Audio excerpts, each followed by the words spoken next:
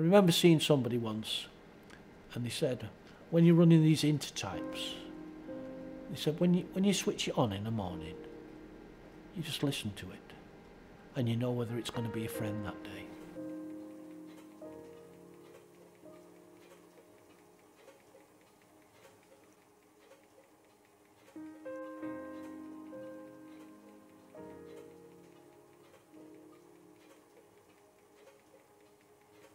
They didn't like winter. Paper doesn't run well in winter, but we're in this super building here with underfloor heating. It's always summer in here, which is brilliant. I wish I could have worked in it all my working life instead of just the past 10 or so.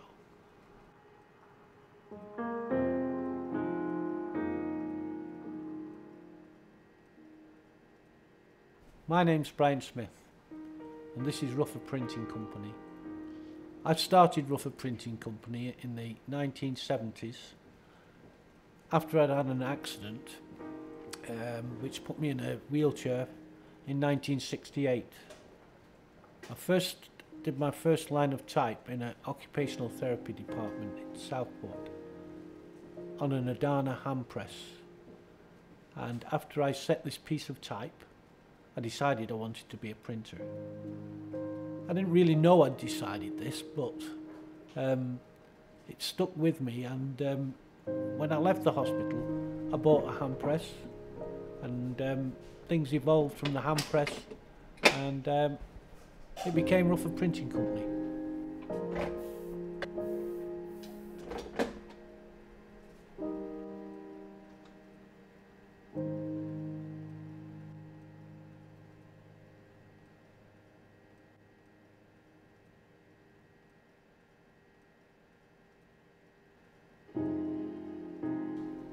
When I was rehabilitating in the spinal unit at Southport,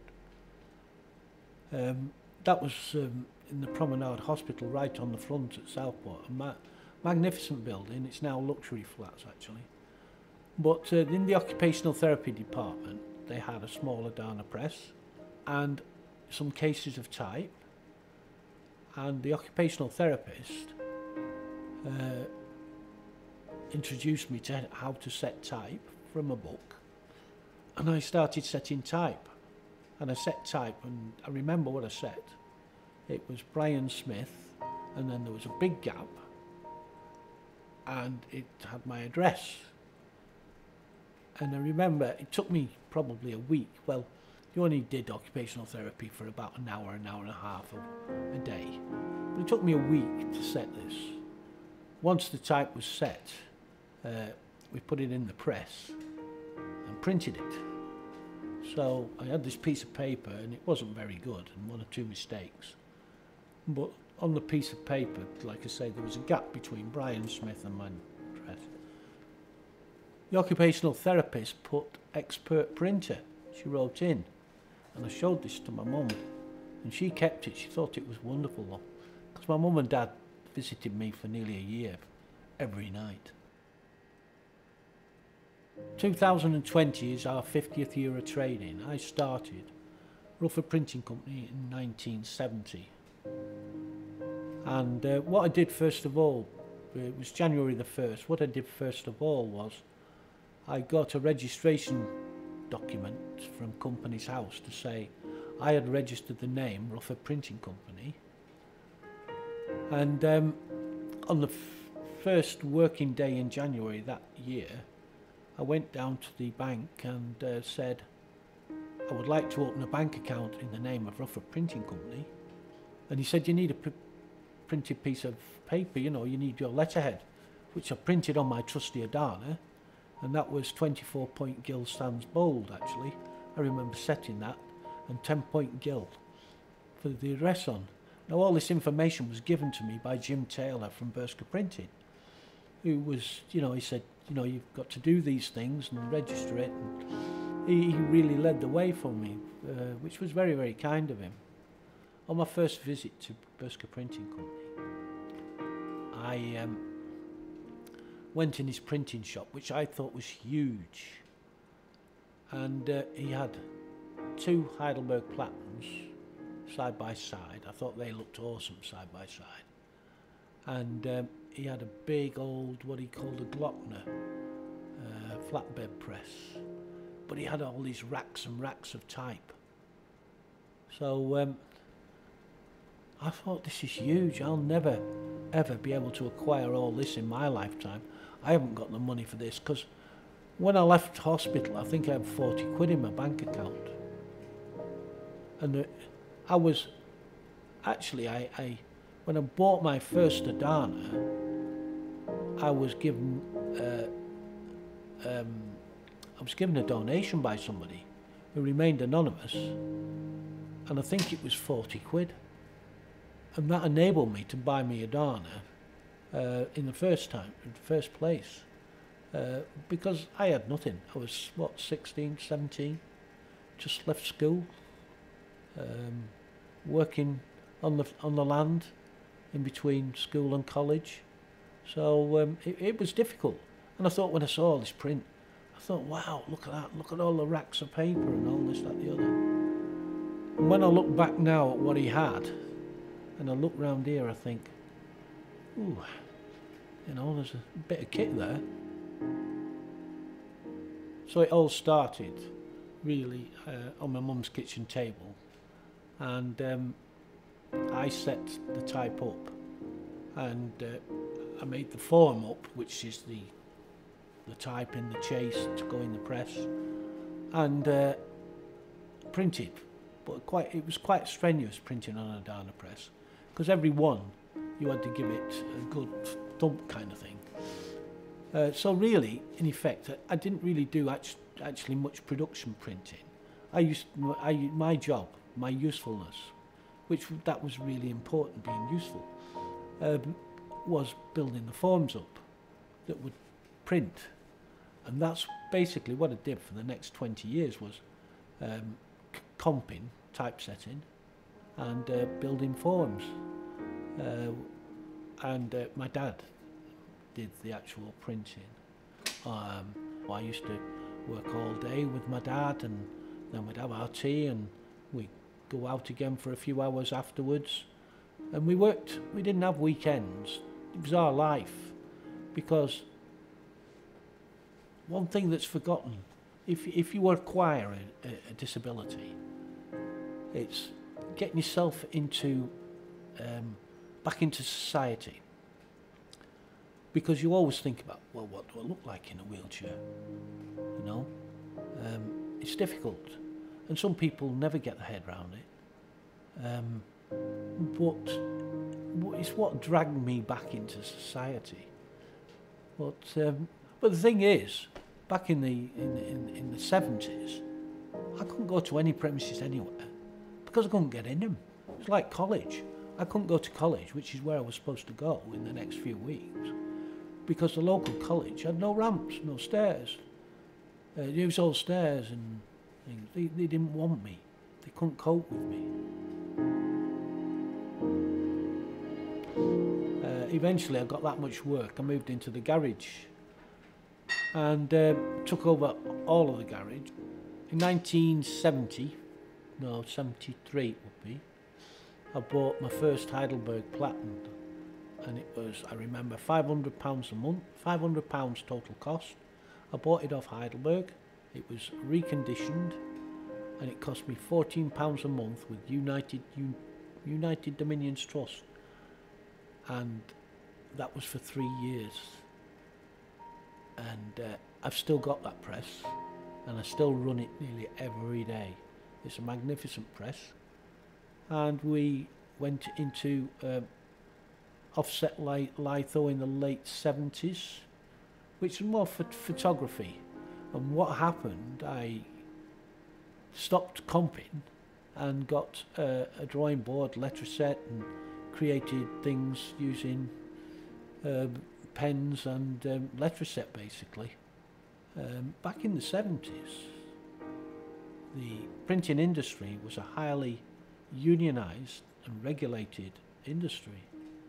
And if you wanted to buy paper from a paper merchant, it would be problems if you weren't a union shop. So you had to have an agreement, kind of like not publicly known, that you would not tell anybody where you got your paper from.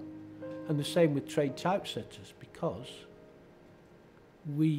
jobs that used to be heavily, used to have a lot of copy in them, like rule books and things, we would send to a trade typesetter who would compose these things and send them back as type, lines of type created on a machine like this.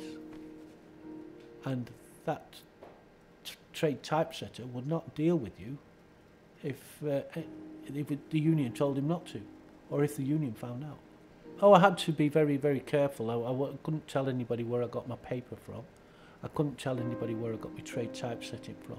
And I had a printer who was in the next village, which was Rufford Printing Company, and he invited me down, and I thought it was going to be, I'm going to have a chat with you, and a strong chat, and say go away, but it was fill your boots. What do you want? Do you want a packet of this? Do you want a packet of that?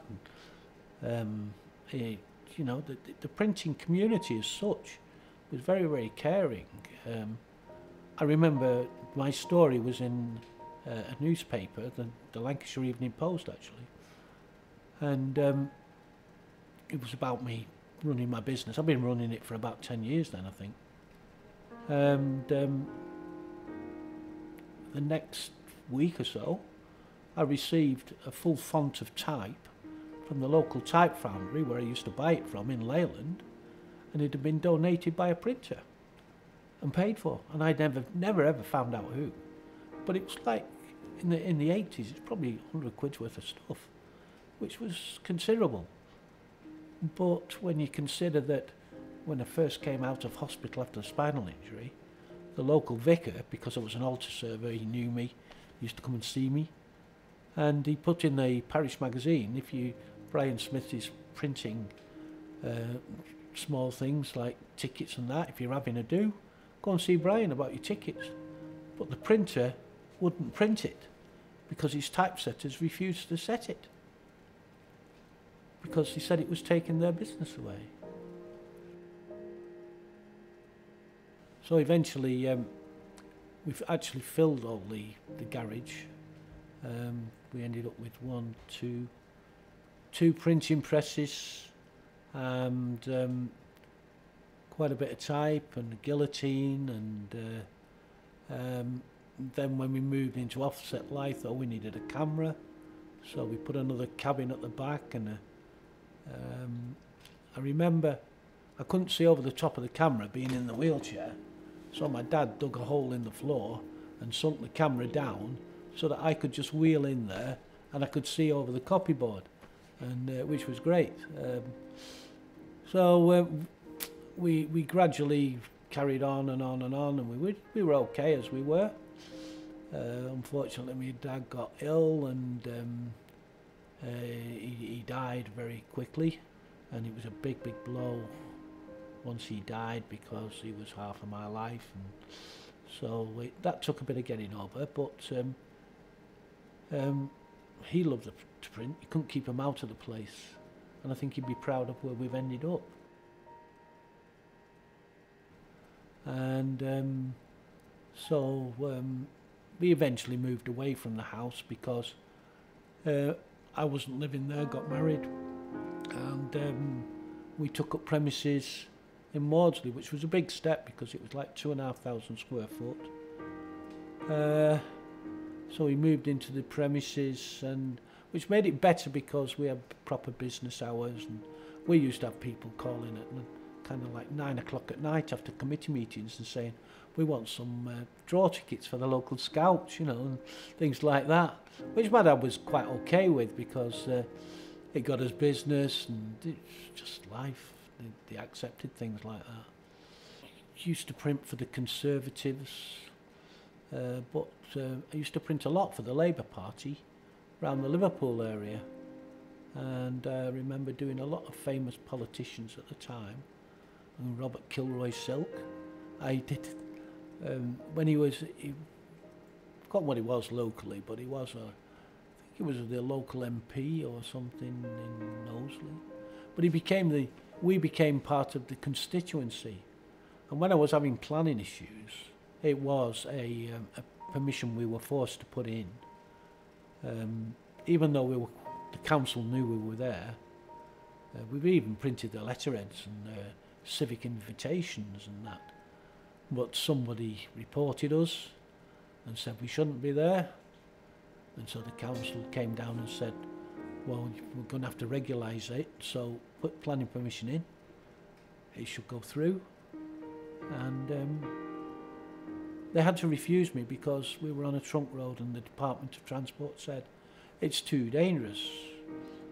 I went to see Robert Kilroy-Silk and he said, oh, there's nothing I can do. But he didn't know that the BBC had got interested in the story we had. And it went on the local TV that I was being refused planning permission. And then the next day, Robert Kilroy-Silk had got it sorted out. And the first thing I know is I'm being rung up by a Daily National, I think it was the Express, saying, did you know that your permissions have been granted? I said, I had no idea. Astute political man. I went to an exhibition and I saw somebody using a Apple Mac. And a friend of mine who started the Green Bank project in Liverpool, Jerry Kinsella, he said to me, he said, you could approach this government agency, Access to Work, and he said, if you put a good enough case to them, they will help you to buy this because it will help you overcome your disability and keep you in work, make you a viable proposition as an employee. Even though you're self-employed, you can do this. So with my supportive wife, who knows how to write things in an order that people would like to read them, who make decisions, we put together a case, and I rang Access to Work, and we basically asked them for £10,000 to buy this equipment. And to our amazement, they said yes. And would you like to come down to London for a free weekend and demonstrate this to a group of politicians? Which we did, and we had a very interesting time. I wouldn't say they were particularly interested in what I was doing, but and then that's when the floodgates opened with desktop publishing, and that's when a lot of businesses like mine started to struggle because people could do it with not so much investment kit because the prices were tumbling and the advances that were made were enormous. That was our introduction into to digital, which is now where we're at. All our copy, commercial copy, in the main, I would say 98% of this is computer generated, either by us or by the client. But hopefully we'll get more and more back onto letterpress because people are realising that digital output is a clone of the last copy, and there's no soul in it. Whereas if you have a letterpress copy, no matter what you do, how good of a pressman you are, each copy is slightly different, and it's got an impact, it's got an impression. You can feel the quality.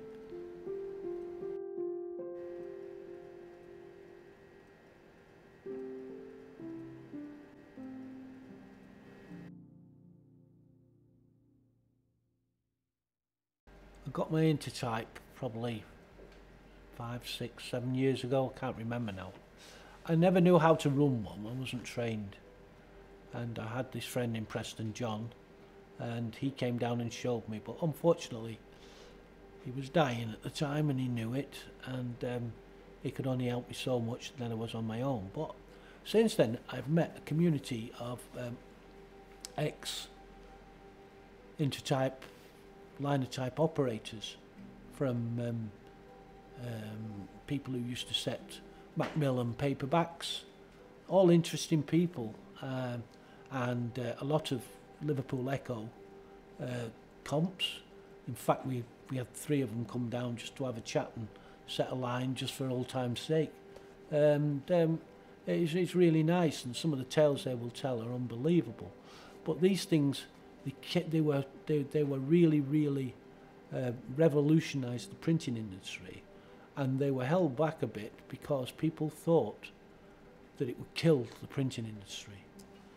They're aimed at the newspaper industry because you can type away, set a line of type, it comes out, and then you don't have to disassemble the type, you don't have to dis it. The beauty about the intertype is that once you'd set your line of type and you'd used it in your form, you could then recycle it and put it back in the pot to be remelted into another line. So there was no constant need to have cases upon cases of type. That was essentially, type's only got a certain amount of time for life in it, and depending on how good your press operators are, the more impression you put on, the less that you're going to get out of that type. But with every edition now, you're getting a fresh set of type, so improved quality and cut costs. You set your line of type, the moulds go away along the distributor, and they drop back to where they were. So what it did for the actual printing industry was quite the opposite of what it was expected, I think. And where newspapers would only bring out maybe 1 edition every couple of days, week, whatever, they could produce 3 or 4. We bought an Arab letterpress platen. It's a treadle platen. It was built in 1890. So it's 130 years old. And it was built by a man in Halifax who later became the Lord Mayor of Halifax, Mr. Joshua Wade. It's a press with a history, and it's a piece of kit. I bought it off a friend in Preston, and this friend, even though I didn't know at the time, he used to work at the trade typesetters back in the 70s, proofing and packing my jobs that he used to stick on the bus that used to deliver the stuff to me. So it's kind of like full circle. But this press is quite magnificent to see running, and it has a noise, it has a soul, and it kind of just rocks along, clunk, click.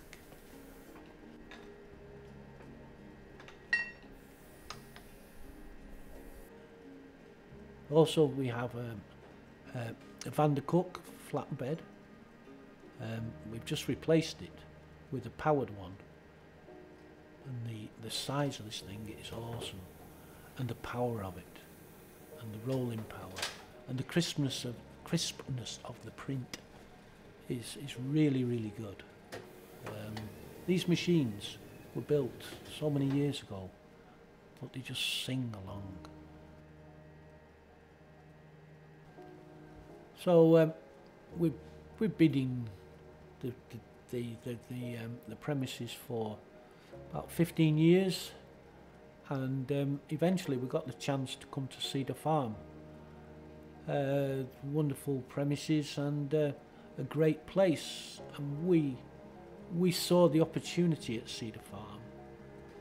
I was beginning to realise that offset litho was limited in the amount of time it had left as a commercial viability for Rufford Printing, and I started to think about how we could keep moving forward.